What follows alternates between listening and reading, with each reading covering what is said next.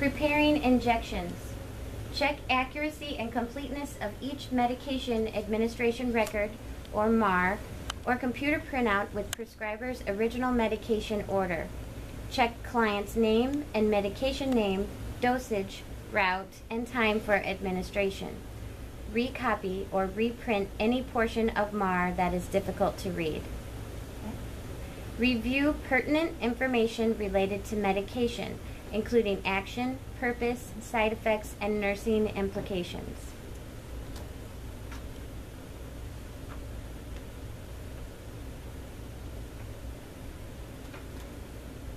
Assess client's body build, muscle size, and weight.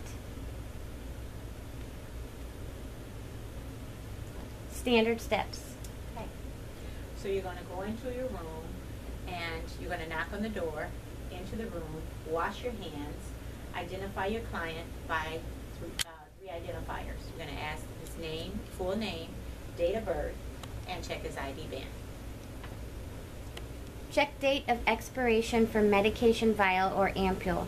Okay, so then you're going to obtain your medication from your drawer.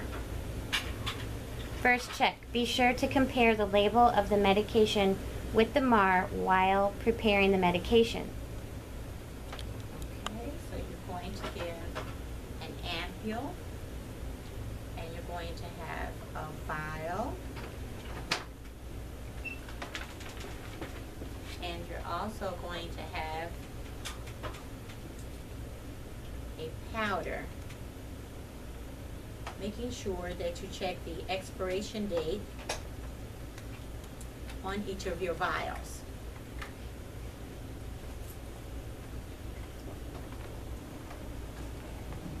Okay.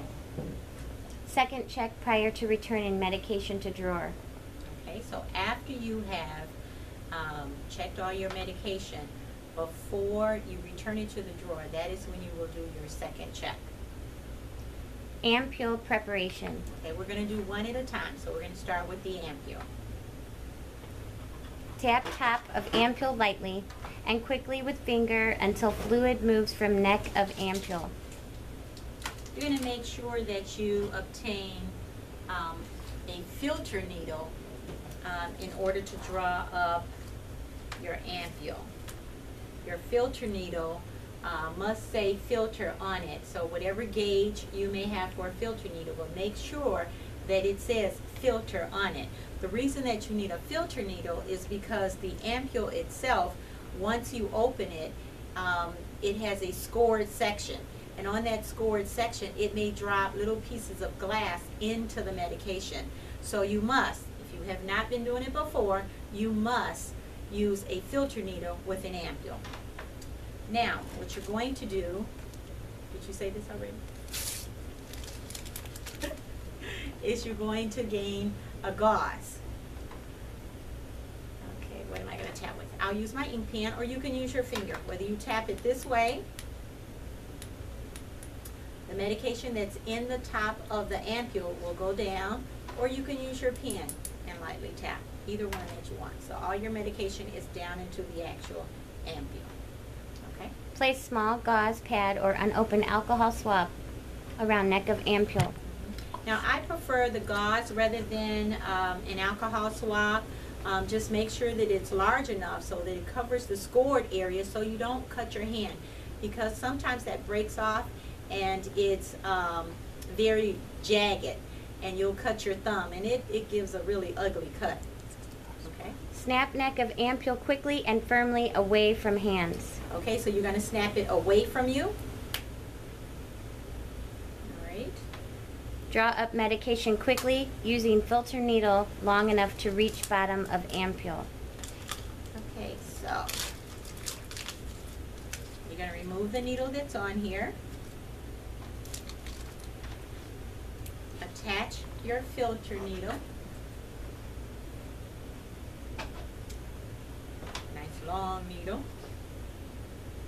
And you can actually invert your ampule, and you'll see that the fluid doesn't come out. Okay, you're going to insert your needle into your ampule, and you're going to withdraw your medication. keeping your needle down below the level of your medication. And if you need to tilt it to the side to get the rest of your medication out, then you can do that.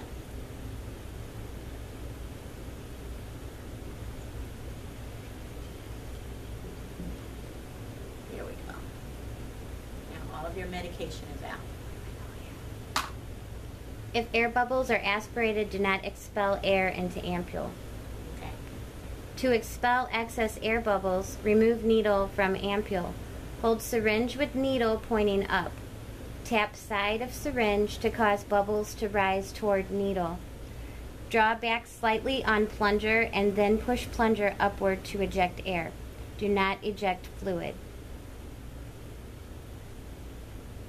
Okay, so remove all of the air. Check your syringe and make sure that you have all of your bubbles out of your syringe. If syringe contains excess fluid, use sink for disposal. Hold syringe vertically with needle tip up and slanted slightly toward sink. Slowly eject excess fluid into sink. So this gives me about 1.8 milliliters. If that was more than what I am supposed to deliver with this dose, then what I would do is I would go to the sink, tilt it just a little bit, and remove the excess. Cover needle with its safety sheath or scoop needle to recap. Okay, so you never recap. What you're going to do is scoop, one hand method, making sure you keep your other hand away until the needle is actually into the cap. Then you can use your other hand. Remove that needle, which is your filter needle, and you're going to put your needle that you're going to deliver the medication with on. Vial containing a solution. Okay, so that's our first medication using an ampule. Your next one is your vial using a solution. A vial can be either glass or plastic. Okay. Remove cap covering top of unused vial to expose rubber seal. Keeping a rubber seal sterile. If a multi-dose vial has been used before, cap is already removed. Okay, so this one is a multi-dose, and so the cap is already removed, the plastic cap. Go ahead. Firmly and briskly wipe surface of rubber seal with alcohol swab and allow it to dry.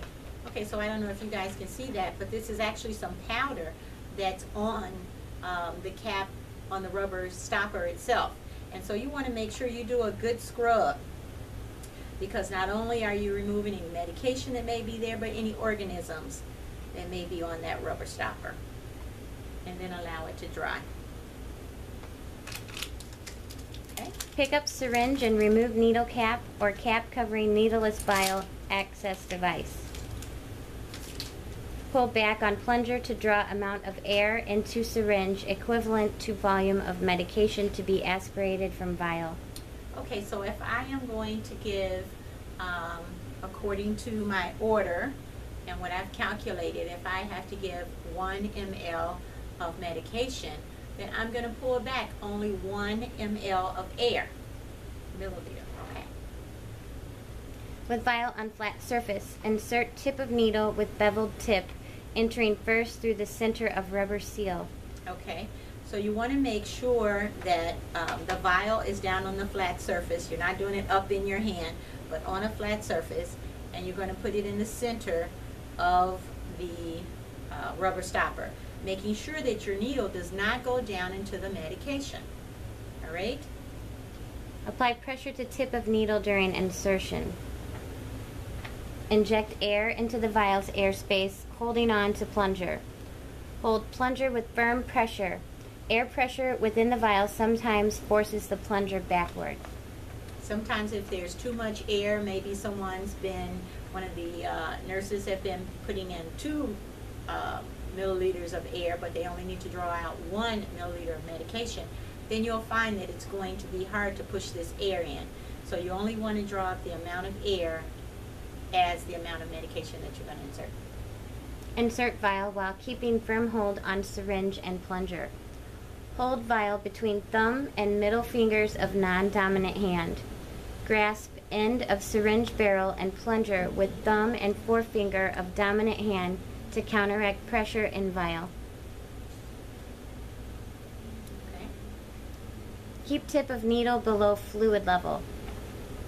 I don't know if you can see that. There you go. You're below the fluid level when you're withdrawing. Allow air pressure from the vial to fill syringe gradually with medication. If necessary, pull back slightly on plunger to obtain correct amount of solution. Okay. When desired volume is obtained, position needle into vial's airspace. Okay, I'm going to see if I can turn it so you can see the airspace. I don't know. Here you go. Okay. Now I'm going to push the air out of it and go up to my required volume amount. Tap side of syringe barrel carefully to dislodge any air bubbles. Eject any air remaining at top of syringe into vial.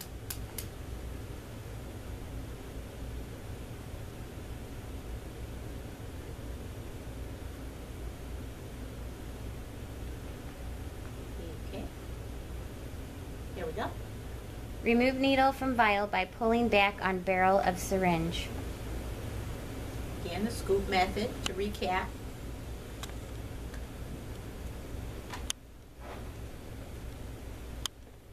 Hold syringe at eye level at 90-degree angle to ensure correct volume and absence of air bubbles. Remove any remaining air by tapping barrel to dislodge any air bubbles. Draw back slightly on plunger, then push plunger upward to eject air. Do not eject fluid. Recheck volume of medication. Okay, so if you're doing that, and let's say you did have air bubbles at the bottom, and you pull back your, well, before you pull back, you tap and the air goes to the top. You now have to pull your plunger down to get all your medication that was in the needle, in the hub, down into your syringe, and now push out all air up to your correct volume. Here we go. Make sure everything is good before you set that syringe down. If medication will be injected into client's tissue, change needle to appropriate gauge and length according to route of medication. Okay. So if that's going to be a IM,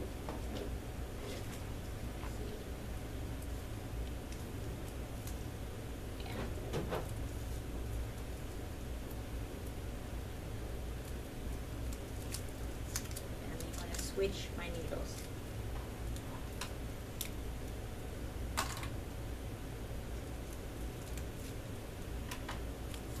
Okay. For multi-dose vial, make label that includes time and date of mixing, concentration of medication per milliliter, and your initials. Okay, so I have the date, I have the time, I have the medication, the concentration, whatever number of milligrams per milliliters, and my initials. And I would apply that to my vial. Vial containing a powder. Reconstituting medications. Now this is fun. I remember when I was going to nursing school, I couldn't wait to get to this. Was this in the way? Okay, I couldn't wait to get to reconstitution. Okay. Remove cap covering vial of powdered medication and cap covering vial of proper diluent. Firmly swab both seals with alcohol swab and allow to dry. Okay. So your cap of your medication, the cap of your diluent, and even though we think, oh, that should be sterile, you still have to swab it off. Each of them. And this, I suggest you do them both at the same time. Do a good scrub.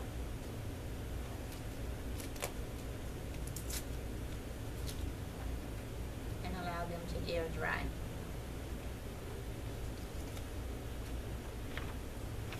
Draw up diluent into syringe following steps 2 through 8. Okay, so we're going to do the same thing that we did with the other.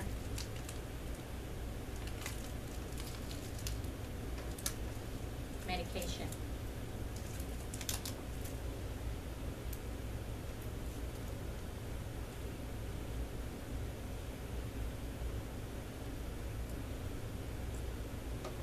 Little tiny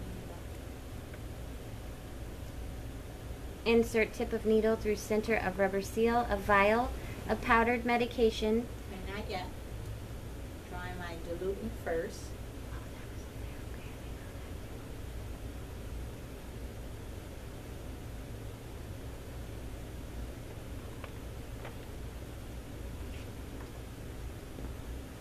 Now into my medication. Okay. Remove needle. Mix medication thoroughly. Roll in palms. Do not shake.